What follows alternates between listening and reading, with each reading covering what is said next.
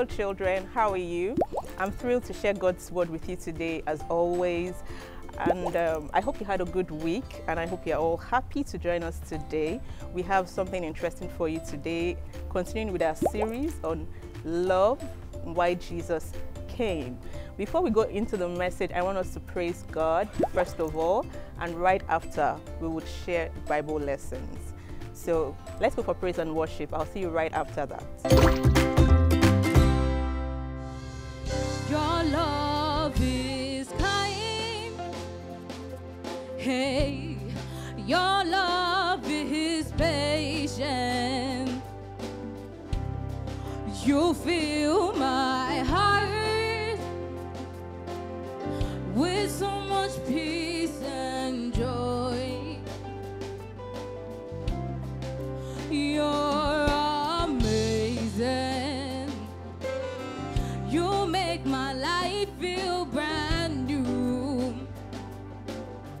Hey, see, you're amazing.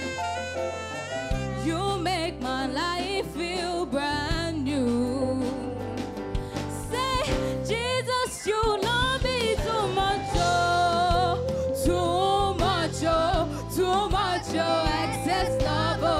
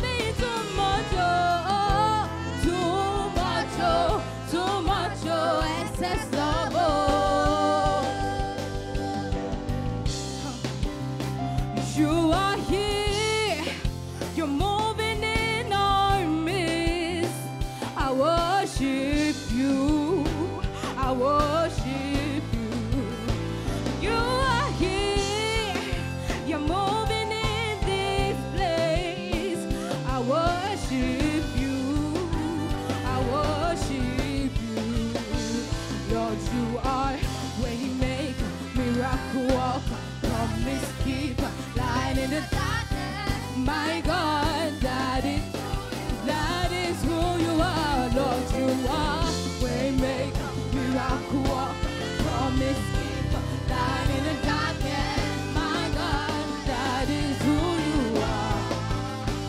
You are here, you're moving in our midst.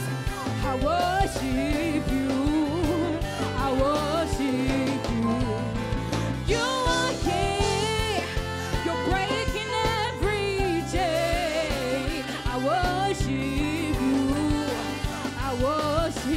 you, Lord. You are waymaker, miracle worker, promise keeper, light in the darkness.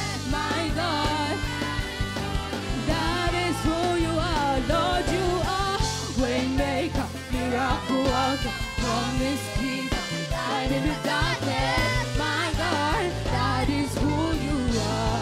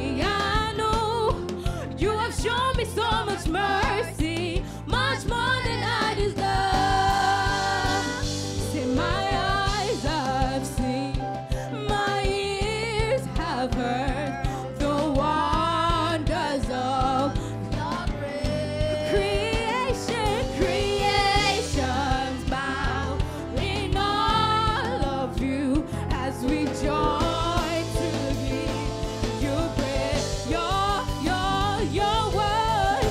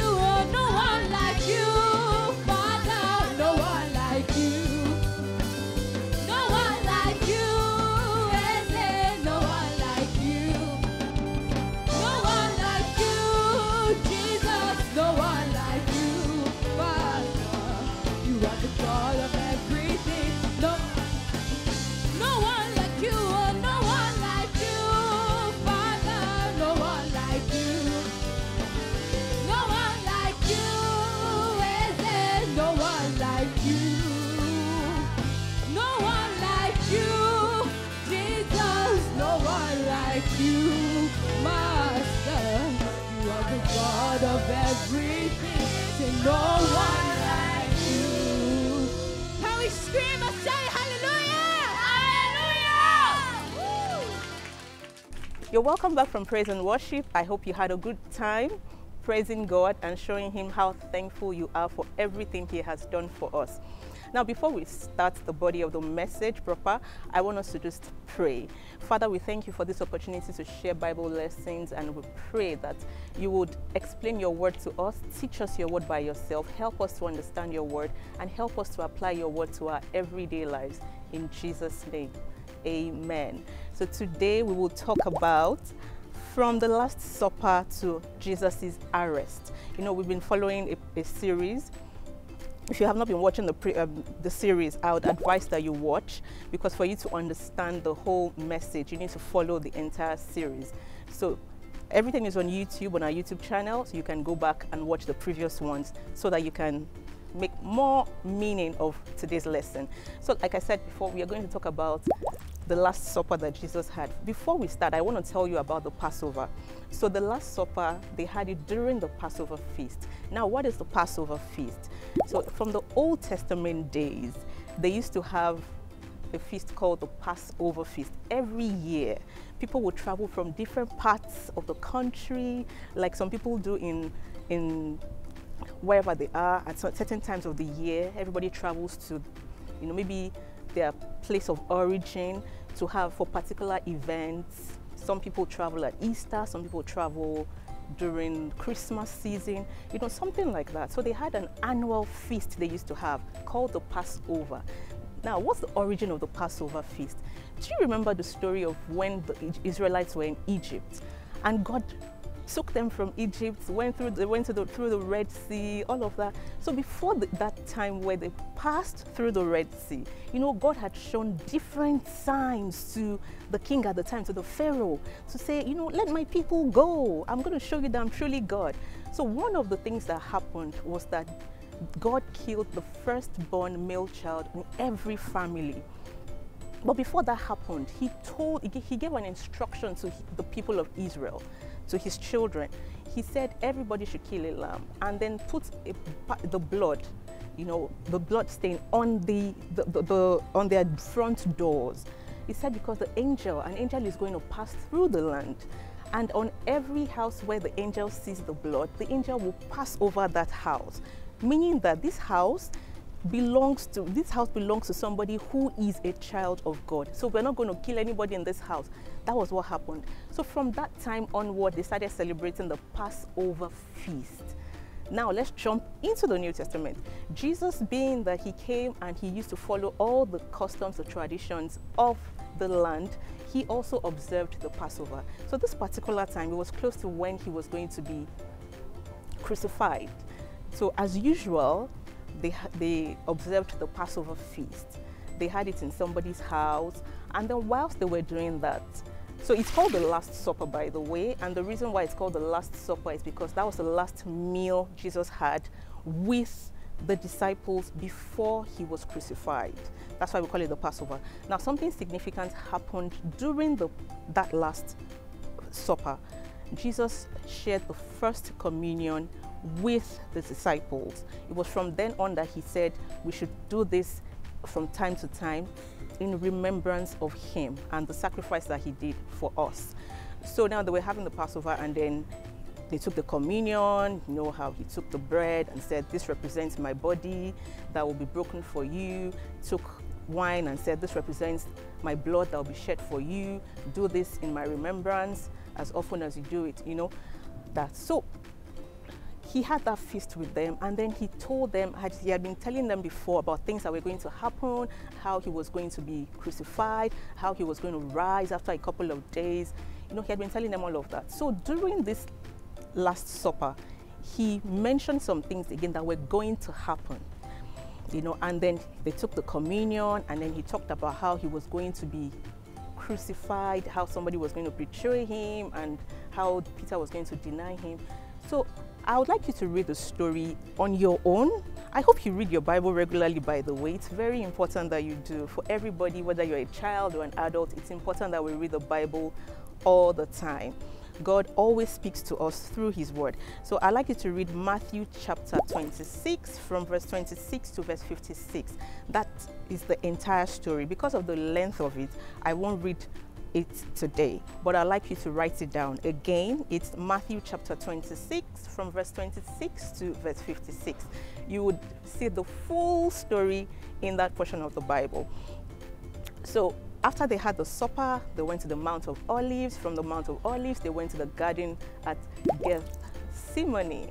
And then whilst they were there, Judas Iscariot took the people that were going to arrest him. He betrayed Jesus. He was the one that pointed out Jesus and said, oh, that is him. You can get him, you know. And then from there, we know the story of how Peter chopped off somebody's ear, and Jesus said, no, no, no, no, no, we're not going to do any of that, you know, and Jesus stuck the ear back. There are a lot of miracles in this story that I've asked you to read today. You know, I won't go into all that detail, but there are a few points I want to pull out. Number one, lessons. I call them lessons, not points. 3 lessons. I don't want them to be too many so that you can remember them. There are 3 lessons I want to point out to you. The first one is that God knows the future. God knows what's going to happen tomorrow. He knows what's going to happen in 5 years' time, in 10 years' time. He knows what you're going to be in future. God knows everything. And that's why it's important for us to let God guide us. If I'm going somewhere I haven't been before, I mean, there's no better person to lead me there than somebody who has been there before, or who knows how to get to where I'm going, who knows where I'm going and who knows how to get there. So it's very important that we allow God to guide us. Simple little prayers like, I want to do something and I say, Lord, you know how this thing is going to end up. You know how I should go about doing it to get the best results. Lord, guide me. These are simple prayers, but they're powerful prayers because it saves us from a lot of major mistakes. It saves us time and resources. So that's number 1 lesson. God knows the future, so we should allow God to guide us in everything that we do.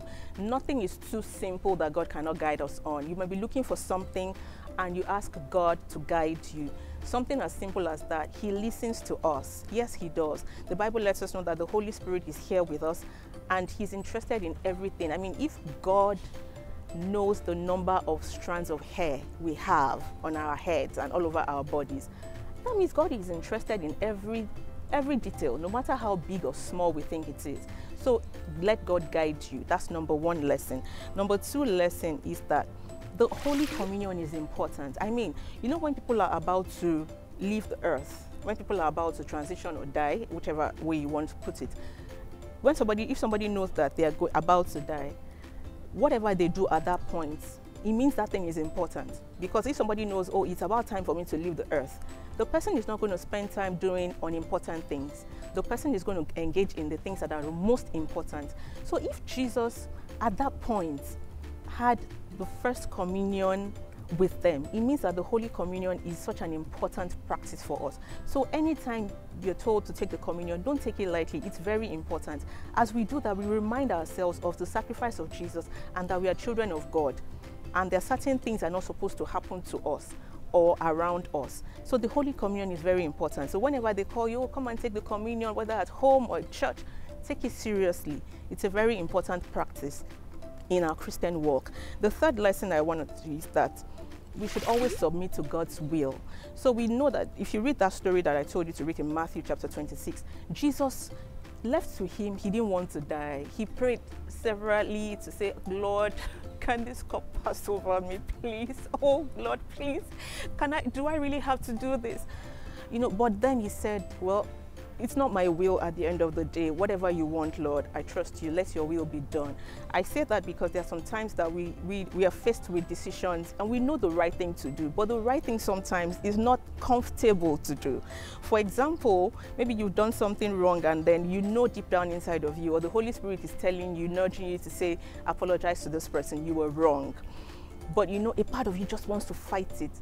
I'll give you one simple piece of advice today. You are always better off submitting to God's will. Whatever God says to do, do it. In the immediate, it may seem uncomfortable, but eventually you'll realize that God's will is the best for us. So in anything at all that you do, whatever you know is the way God wants you to go, whatever you know from the Word of God that you're supposed to do or you're not supposed to do, I'll advise you submit to God's will. You will always get the best results when you do. So those are my 3 lessons for today. Before I leave you, we have a memory verse that we have been taking. It's from Matthew chapter 28 from verse 6. I will read from the International Children's Bible Version. But he is not here. He has risen from death as he said he would. Come and see the place where his body was. I'll take that again. Matthew chapter 28 verse 6, our memory verse, it says, but he is not here. He has risen from death as he said he would. Come and see the place where his body was.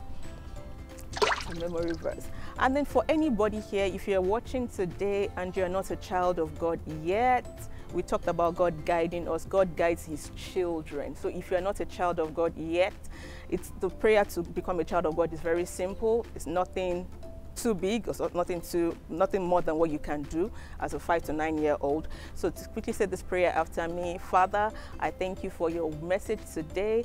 I acknowledge that I am not yet a child of God. I'm not born again. So Lord, I open up my heart to you today. I believe in my heart that Jesus is Lord, and I confess with my mouth that he was raised from the dead, and I want to become your child. Come into my heart today. Make me your child.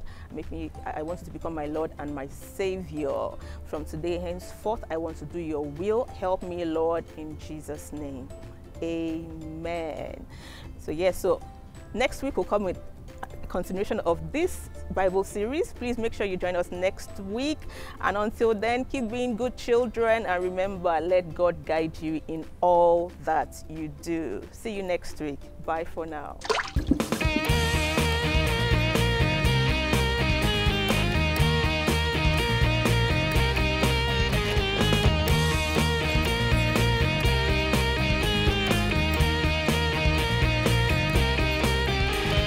Jesus hung on the cross. Jesus, his love has rescued me. Jesus, conquering King. Jesus, your power has delivered me. All my guilt erased by your precious blood. All my sins erased, now I'm white as snow. I have been set free by my Savior King. Jesus, your grace is all over me.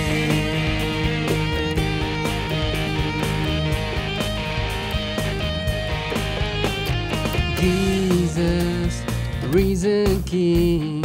Jesus, your life now found in me. Come on. Jesus, light of the world. Jesus, your light now shines in me.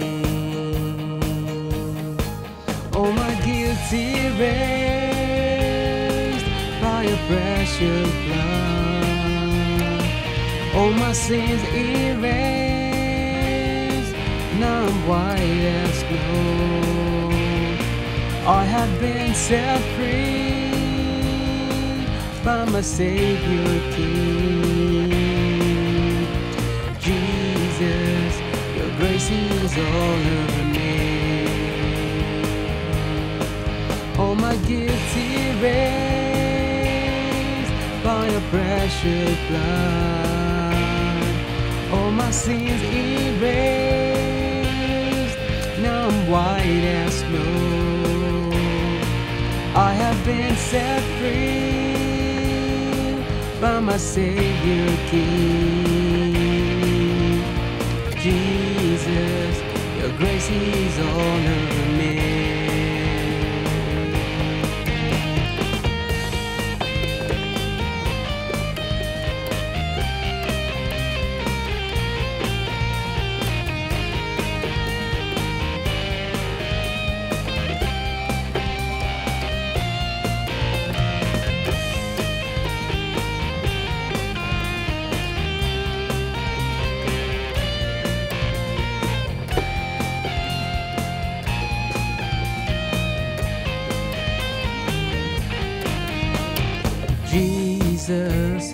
hope of the world.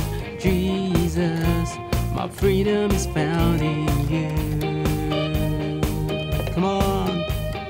Jesus, hope of the world. Jesus, my freedom is found in you. All together now. All my sins erased by your precious blood. All my sins erased, now I'm white as snow. I have been set free by my Savior King. Jesus, your grace is all over me. All my guilt's erased by your precious blood. All my sins erased, now I'm white as snow. I have been set free by my Savior King. Jesus, your grace is all over me. Jesus, your grace is all over me. Jesus, your grace is all over me.